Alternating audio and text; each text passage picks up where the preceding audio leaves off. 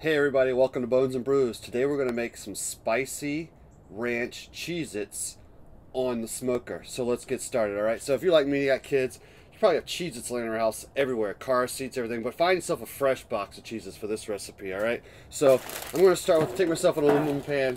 Only a few ingredients actually for this recipe. If you just have the small box of Cheez-Its, I think it's about 13 to 14 ounces. That whole box is what you need there. So I'm going to try to have about the equivalent of that in this pan as well.